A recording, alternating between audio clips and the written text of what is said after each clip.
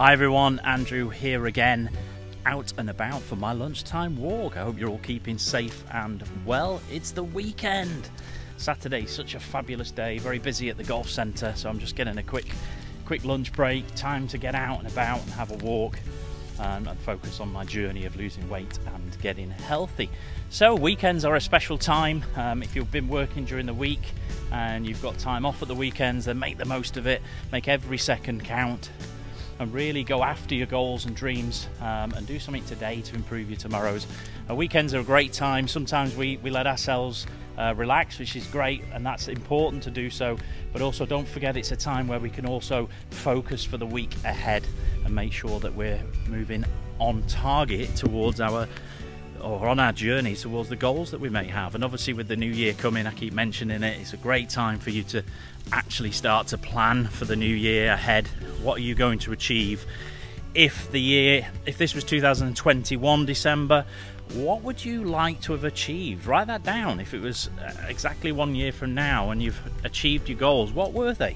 And it might open up your eyes to some other goals that you'd not even thought about as yet. So that's a good exercise. Go into the future in your mind and imagine it's 1 year from now and write down what you would have achieved if you'd have continued to do some good things every single day towards your goals and your targets. In my case, it's losing weight and getting healthy, and I can look from now to the year and I can predict. Perhaps I'll put a number down in terms of weight, but I'll also be looking at how many times a week will I be doing my walking. Will there be noticeable changes in how I look, how I feel? And I'm really going to try and go there in my mind so that it becomes very real to me first, to keep me pushing and motivated towards that target. We're getting much closer to Christmas now, guys. It's the 12th of December.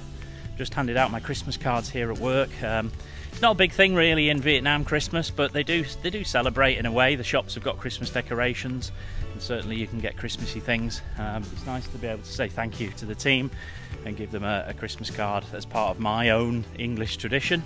I like to do that on the 12th. It's sort of midway in the month, 12th of the 12th. It sort of makes some sense to me. Anyway, so there we go. My day off is on Monday. I'm sure we're going to do some fabulous things together as a family. Lexi's loving going to the play area and playing around and having some fun, and me and my wife are really enjoying watching her having that special time. It is so special.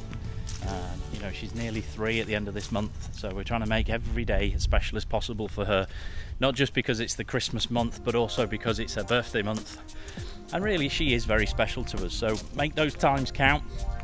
Do something today to improve your tomorrows. Get up, get out, get it done, and have a great weekend. I'll see you all again soon for another update video. Take care. Bye bye.